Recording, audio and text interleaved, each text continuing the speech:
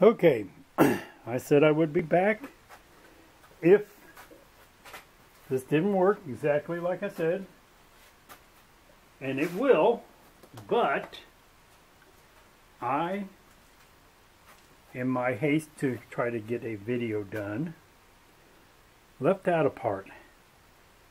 Put your gaskets in place. Don't leave them in place, but just put them in place. They will align the tabs and make sure that your bolt holes are lined up.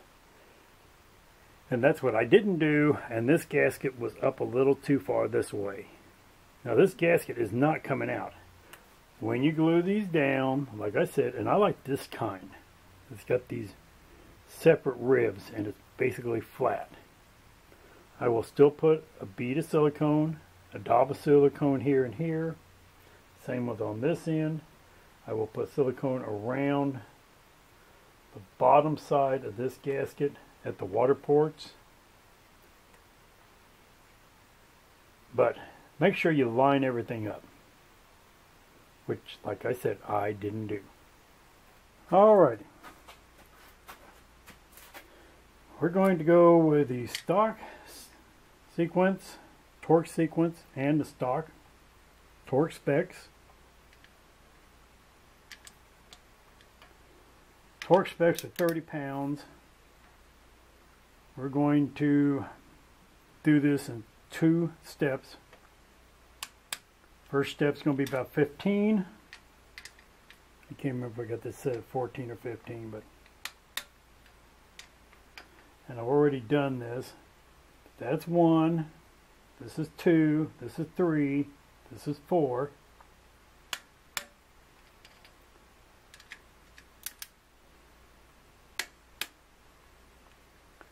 This, most guys do these in just a circle pattern, but that's not actually the sequence in what you're supposed to do them in. That's 5. That's 6. 7 jumps up to the front here. 7. 8. Staying on the same side.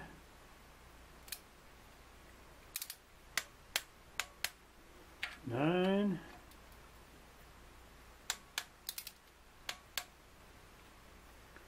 10. Going to the rear of the front. 11. Ouch. That was my finger. 12.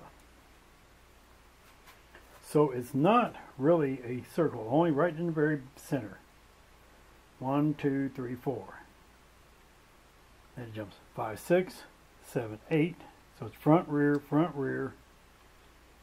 It jumps here. It goes rear, front, rear, front. Now, if you can just remember all that, you got it made.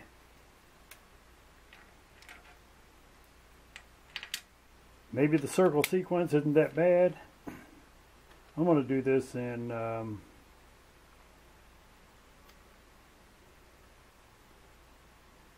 probably about 3 deals instead of the 2 like I originally said.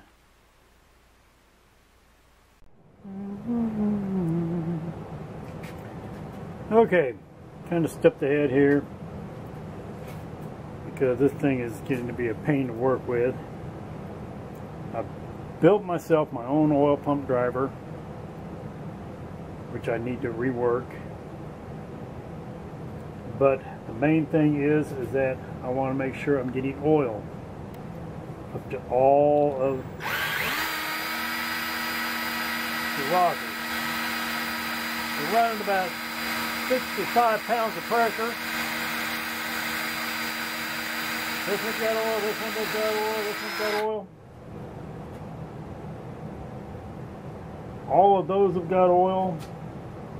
I've got 4 here, 5 here in the front that aren't getting oil yet.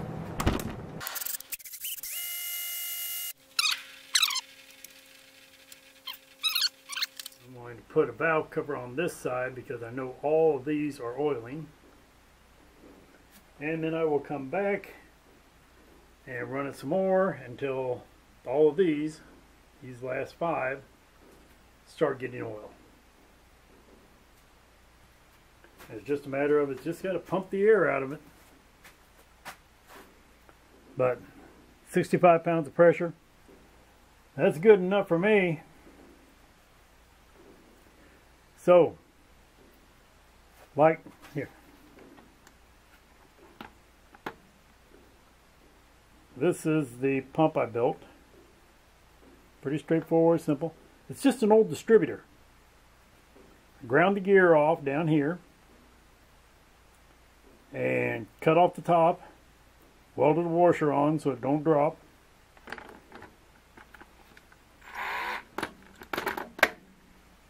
And that's it. Then you plug in an oil gauge so you know what kind of oil pressure you got. This thing should be good to go. And that's how simple it is to build one of those. Okay, thought I'd bring it back real quick. That's the front 5 that weren't oiling. You can see they all got oil now. We're still running 65 pounds of pressure, and you can see the oil running off the top of the valves. So, we should be good to go. Alright, there it is. That's pretty much what it's going to look like. I'm going to put a 1/4 inch spacer underneath the carburetor. Gotta get the bolts for the thermostat. Got the chrome brackets for the alternator. Everything else is painted up. Chrome timing chain cover, which you can't even see now. Barely, maybe right there. Valve covers. She's pretty much just about ready to drop in. So, again. Okay, one more little tip, trick, whatever you want to call it. You see that tiny little hole there? That's 5/64 hole. A lot of guys drill an 1/8 inch hole. I don't. It affects the characteristics of the thermostat just a bit. I just want enough for an air bleed so that I can fill the cooling system up and not have to sit here and run it and watch the engine get hot and then thermostat finally open up and then it's a sudden flood of cold water. The other thing is on the distributor, if we get up here, this is number 1 cylinder plug hole. Oh, you can't see my finger there. Well, I'll do it this way. Come up here, right to there. And you see the rotor? Barely. Alright, that's number 1 cylinder. The rotor is pointed at number 1. I take the distributor, the vacuum advance, and I point it off over this direction. Not all the way back here, but you could. But that's number 1 on the distributor cap.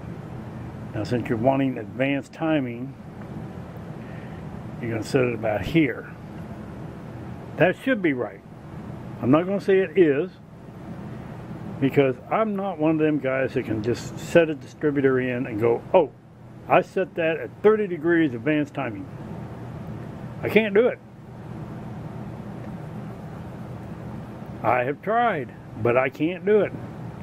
So, we're going to go right there, and if it's wrong, worst case scenario, I take it loose, pull the distributor up, bring it back a tooth, or forward a tooth, whichever way I need to go, and drop it back in. It's not that big of a deal. I am waiting on I'm putting on the Edelbrock, and I am waiting on a 1/4 inch spacer plate to put on here to actually utilize the dual plane on this. I was going to drop this down 1/4 of an inch, but Edelbrock is very adamant about do not use an open spacer on their carburetors. Why? I have no idea. I just know that in the paperwork it says do not use. And the only other thing I got is I got to go buy a plug, because the plug out of the old intake manifold would not fit. But I got that in. I got that in. All this is buttoned up and pretty much ready to go. She's all in one piece.